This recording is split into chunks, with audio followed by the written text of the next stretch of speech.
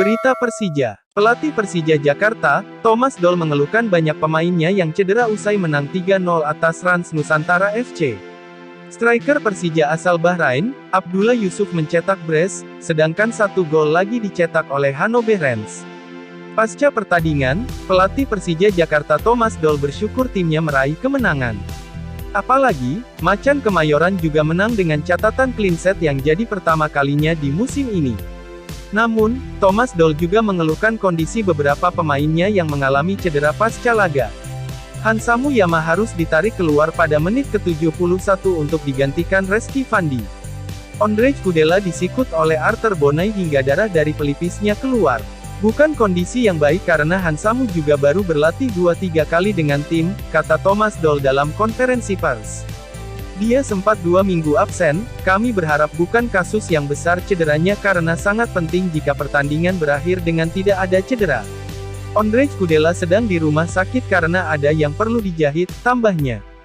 Thomas Doll juga mengeluhkan kondisi lapangan yang kurang baik.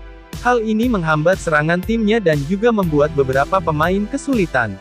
Ini bukan hanya Hansamu, Yusuf juga mengalami masalah. Hano juga sempat di babak pertama karena kondisi lapangan sangat sulit, kata Thomas Doll.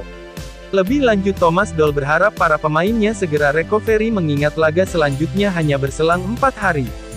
Laga pekan ke-6 akan berlangsung pada Rabu. Persija akan menjamu Persita Tangerang di Stadion Patriot Candrabaga, Bekasi. Pemain memainkan pertandingan yang berat hari ini, kata Thomas Doll. Saya harap semuanya akan pulih di pertandingan selanjutnya, tambahnya. Sudah 3 bulan pelatih Persija Jakarta Thomas Doll menanangi Persija Jakarta di Liga 1 2022. Selama menjadi arsitek tim ibu kota, pelatih asal Jerman ini mengungkapkan satu hal penting bagi tim. Thomas Doll mengaku semua tim peserta Liga 1 sangat berambisi mengalahkan timnya. Sosok Thomas Doll merupakan pelatih yang saat ini berusia 56 tahun. Sehingga, mereka tidak boleh lengah demi mendapatkan poin maksimal.